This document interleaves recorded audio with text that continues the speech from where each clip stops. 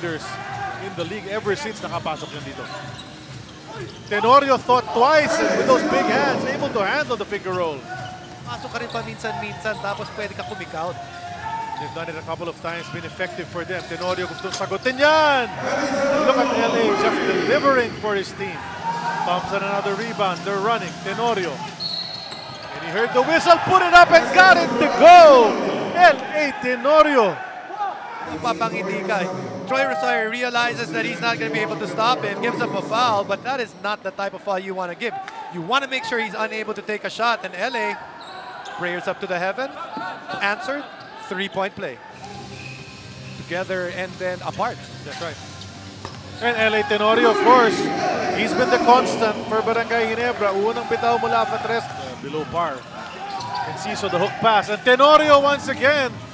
Troy seems to be hurt, but Tenorio waltzes in para sa napakadaling layup. That's 5 points for LA.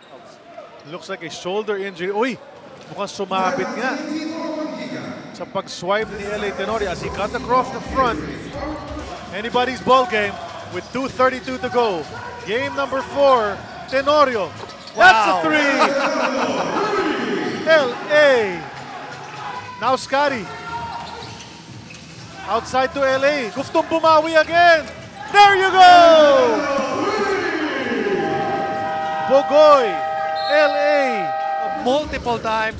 Sabi ni LA, akala mo ikaw lang? Ako rin. Magbibigay ng kalamangan para sa team ko.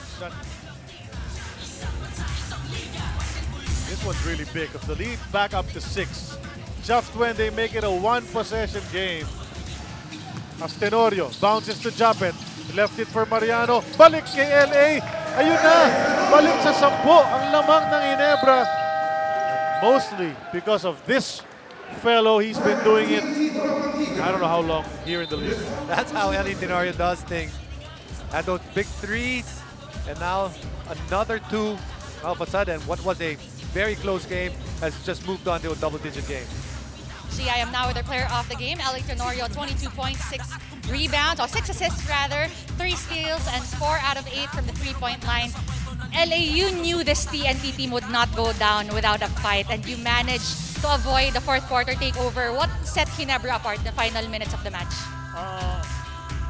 First and foremost, I just want to thank the Lord for giving both teams really good game. I mean, so well, we expected that, going to that series. Actually, to be honest, the first 2 games it was really para surprising for us to be up 2-0 against the powerhouse Talk and Text team. Today's game, talagang we really focused on our game, yung our game plan. So we didn't parang hindi na namin inintindi kung anong gagawin nila sa amin, basta kasi the past 3 games it's really on us. I mean, yun talaga yung nangyayari for the past 3 games. So against Talk and Text team, we cannot afford again to be down. Nung first 2 games, we recovered, pero itong hindi na namin pwedeng gawin ulit yun this game. So that's our mindset going to this game. You are 1 win away from getting the championship. Knowing the situation well, having done it before, how do you block everything out and just focus on closing things out? Closing a series is the hardest. I've been with this kind of situation already sa career ko.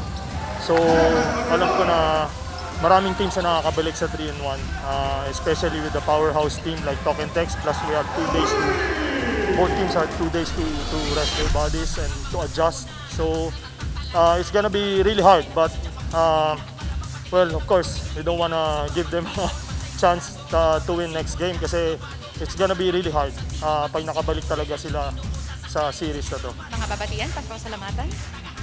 First and foremost, just wanna greet my family. Nanonood sila, my wife, my 3 boys, Santi, Cian, Lucas, and of course my baby girl, Please, to Boss Al, thank you for always reminding me.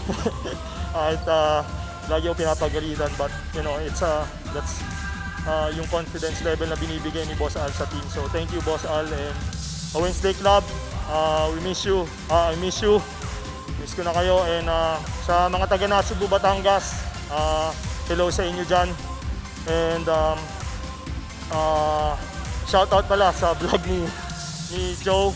Please follow Joe Divan's vlog and kay Scotty and ganun din sa akin. So maraming salamat Barangay Ginebra fans sa lahat ng suporta at pagdarasal ninyo sa amin.